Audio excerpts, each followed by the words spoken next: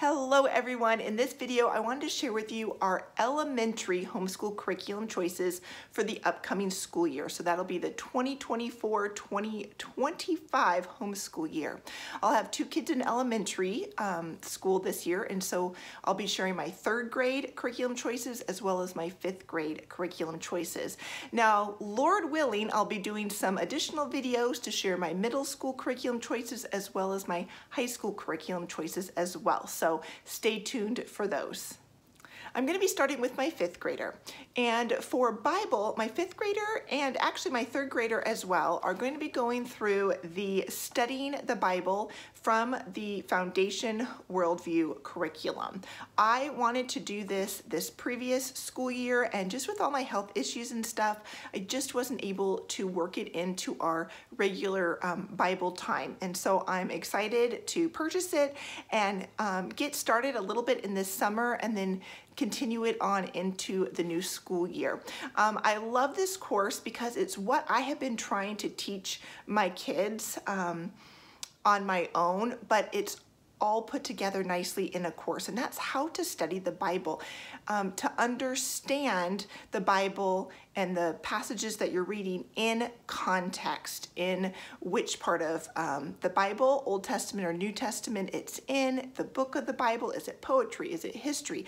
I mean, all of those things I want my kids to understand, and I've been working with them on that over the years, but I'm really excited to just have one course that is all laid out nicely and walks them through just how to study the Bible. And again, that is from Foundation Worldview. I will leave everything linked down below as well in the description if you want to check those out. Now, I actually recorded this video a couple weeks ago, and now I am redoing it because I made some changes to our curriculum choices for my fifth grader. And here's where the change came in. It is with English. So for writing and grammar, we were originally going to go with the BJU Press English curriculum. We used that the last couple years and have loved it. But what I realized was that my up-and-coming fifth grader needed some more dedicated writing help and writing instruction. Now, BJU has a great English course that covers grammar and writing, and they do walk them through in the elementary years very well. They give good instruction in writing. But I just have some kids that need some more in-depth writing instruction. And also I have kids that, how do I say this? Even if they know how to write, what to actually write down is a challenge. They might know how to write that, 5-paragraph essay, but when you say, go write a 5-paragraph essay, they just draw a blank, and anxiety sets in, frustration sets in, and it's just overwhelming to them. And so I often go back to IEW writing. I love their structure and style for students' curriculum. It's video-based. Andrew Prudois does a great job teaching the kids, engaging them, giving them step-by-step instructions, and he's got jokes in there that my kids love, and so that's what we're going to go with. We're going to go with the structure and style for students. This particular child has never used IEW writing or grammar before, so I think it will be great for him to do it this year.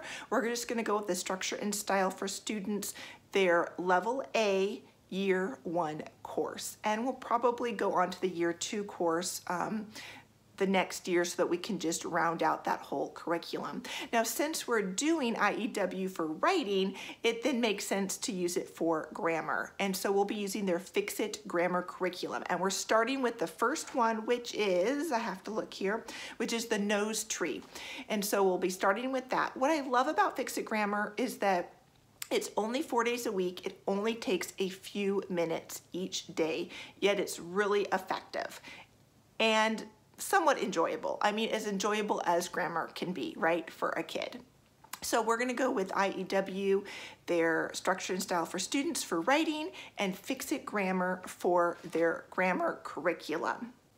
Now for the rest of their kind of English curriculum, we are just going to finish up the BJU reading curriculum from this past year and also continue on with all about reading and all about spelling. So this past year that we just finished up, I did all about reading to teach reading skills and just to become a better reader. And then I used the BJU Press reading curriculum more for reading comprehension and just analyzing literature and all of that. But because I wanted to focus on getting through the all about reading levels and just really improving and becoming a strong reader, we went very slowly through the BJU Press reading curriculum, and I think we only got maybe like 40% of the way through that course, maybe close to 50% of the way. So we're just gonna finish that BJU Press reading course up next year.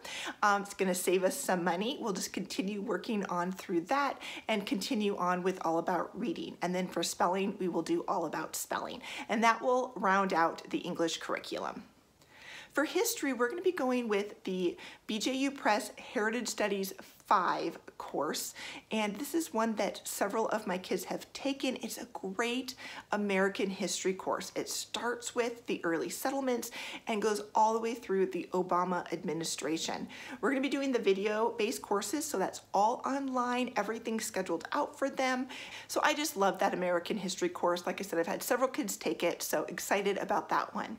For science, we're going to continue on with BJU Press Science, moving into the 5th grade science curriculum. My son has really enjoyed BJU Press Science. Again, we do the video lessons, and so he's got great instruction from a teacher who's enthusiastic about science, and so that's always great because that's not one of my favorite subjects. So it's great that he can get instruction from somebody who is excited about science, and he enjoys those video lessons as well as the textbook. So that's what we're doing for science. And last but not least is math. And for math, we're going to be moving into BJU Press Math 5.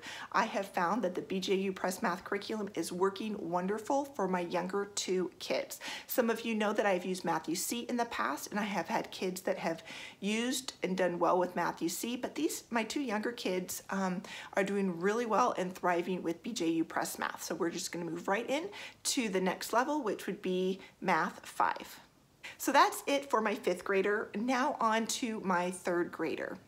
So for Bible, we are going to be doing the same thing that I'm doing with my 5th grader. We're going to be doing it together, and that is the Studying the Bible from Foundation Worldview. And this is a video that they watch together, and then there are things that questions and discussions that we'll have together. So that's what we're going to be doing for Bible.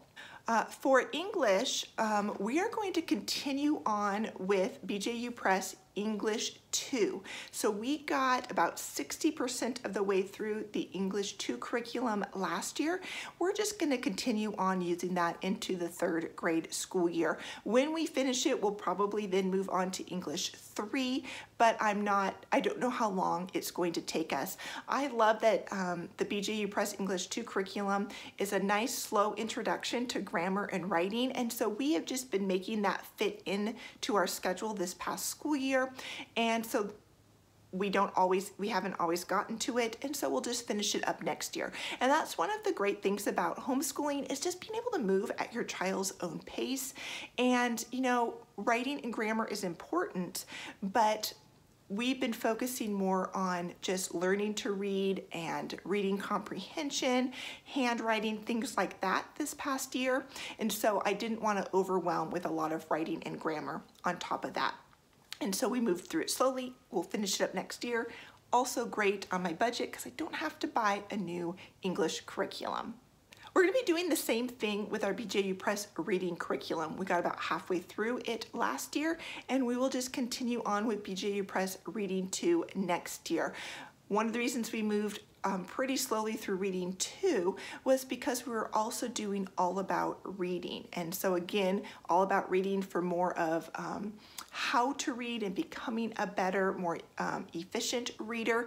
And then the reading 2 for more reading comprehension, the reading 2 from BJU Press. And so we will continue on with all about reading, and also the BJU Press reading from 2nd grade. We'll finish it up in 3rd grade. And then for spelling, we are using all about spelling. So we'll just continue on with that. Now for Heritage Studies, we're going to be using the BJU Press Heritage Studies 3 curriculum, which I'm looking down here to make sure I'm right. It covers world cultures and basic geography, which I think will be a really fun course for my son next year. Now, with BJU, their Heritage Studies and Science courses up until 3rd grade are just half a year or 1 semester. So Heritage Studies 3 is 1 semester, and then he'll also be doing Science 3 from BJU Press as well, and he'll be doing that. That's a 1 semester course as well.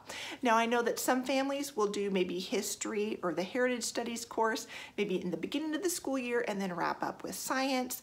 What my kids like to do is kind of go back and forth between Heritage Studies and Science. And so we will do Heritage Studies maybe 3 days of the week and Science 2 days of 1 week. And then the next week, maybe do Science 3 days and Heritage Studies 2 days. So we just kind of rotate through them, and they enjoy that because they like the Heritage Studies courses and the Science courses. And honestly, they would do both of them in 1 day if they could, because they love them. But I'm trying to keep, in these early years, keep the limit of not only screen time, but just the amount of work they have to do for formal learning. Try to keep that to a minimum. And so I love the BJU Press Heritage Studies and Science courses, like I said, up to 3rd grade. They're each just half a year or 1 semester. So it makes it really easy to implement. Now, one thing that I want to let you know about is that if you want to do the video courses from BJU Press for Heritage Studies and Science, if you just go to the website and you look at the Heritage Studies course, you will see a price there. And then you go to the Science, you'll see that same price. And you think, wow, that's a lot of money for those 2 courses. You can get them together as a combo, 2 for the price of 1. And I'll make sure to leave a link down below to the Heritage Studies Science 3 combo pack where you can get 2 for 1. And that's what we will be doing. I got to back up a little bit to English because I forgot about handwriting. So my son started, my upcoming 3rd grader, started learning cursive first, and we then transitioned to print last year. And so this upcoming school year, we're just going to be continuing to practice print and cursive. And so what I do for that is I don't go purchase a curriculum. I just take the all about spelling sentences for his spelling words, and I will have him write maybe one of those sentences out in cursive and the next one in print, or maybe I'll have him write that same sentence out in cursive and then in print. And so he just gets a little practice with his handwriting. Obviously, in the beginning of the school year, we will go through and review how to do all of those letters and form them properly in print and cursive and do some review. But then it's just really just practicing good handwriting. I do like to have a separate handwriting time for him though, for each of my kids when they're younger, because when they're actually doing writing or filling in worksheets for grammar or answering history questions, if they want to write fast and write sloppy just to get all the information and ideas down, I'd rather them do that and then have a dedicated time where they're not having to process and put down their thoughts on paper. All they're having to do is focus on good penmanship. So I do like to take just a couple minutes each day for them to really focus on just penmanship and how to form the letters correctly and how to write neatly. And then the other times they can write fast because that's more, I just want them to get that information down on a piece of paper. So I hope that makes sense. So for handwriting, we're not going to be doing any particular curriculum, but we are going to have some time to practice handwriting. Last up for my 3rd grader is math, and we are going to be continuing on with BJU Press Math, moving into their 3rd grade math. Again, this has been a great fit for my 2 younger boys. They love the video lessons. I love that the BJU Press math curriculum, especially the video lessons, has a time of review, and especially reviewing those math facts that we can so easily forget, right? Even as adults. So it has a time of reviewing past concepts, of reviewing math facts, teaching the new lesson, and so I just find that that is really helpful for my boys. And the video lessons are very engaging, and the instruction is really good. And so we'll just be continuing on with BJU Press Math. So that is everything for our homeschool curriculum choices for the elementary school year. Like I said, I am hoping to get out some videos for middle school with my up and coming 8th grader, as well as some videos for my high school curriculum choices. Super excited about that. We have some fun electives coming for my high schoolers. I've got an up and coming 10th grader, and then one who's going to be a senior, and I just can't believe I'm gonna have a 3rd child getting ready to leave our home, graduate from our homeschool here soon. But they grow up so fast, but that is coming. So hopefully I will get those videos, homeschool curriculum choice videos, out to you soon. So stay tuned for that. Again, all of the links to the curriculum I mentioned will be down in the description. I also have a blog post that shares all of this in detail too. If it's easier for you just to see it in a blog post, I'll leave that blog post linked down below as well.